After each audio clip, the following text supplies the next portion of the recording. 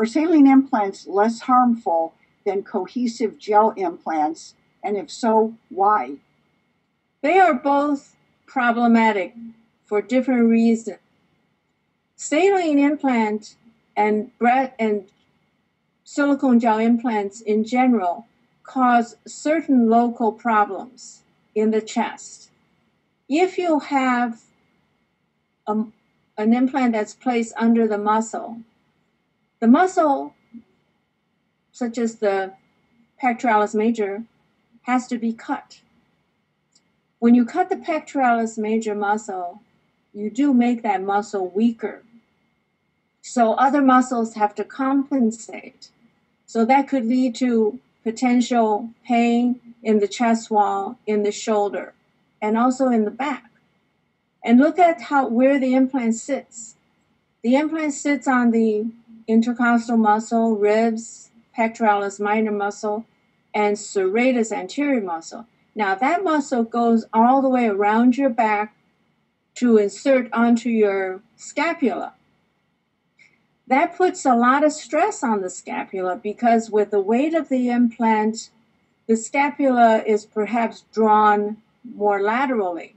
That puts stress on the trapezius, on the rhomboids, on the levator scapulae.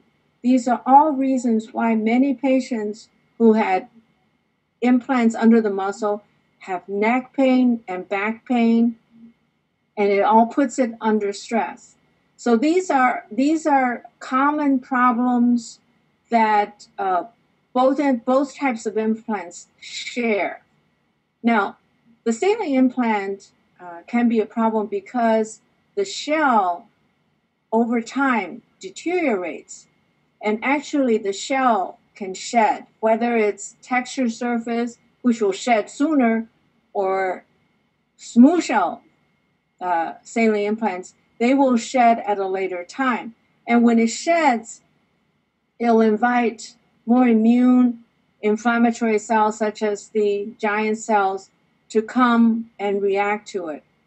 Silicone implants can bleed. The oil particles in the silicone can come through the shell. Now, even though they have cohesive gel, the cohesive gel still break down in our body over time.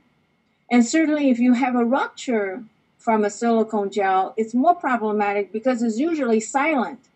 So you don't know when it will rupture and when it does rupture. Certainly if you had trauma, you would know that it could rupture at the time of the trauma.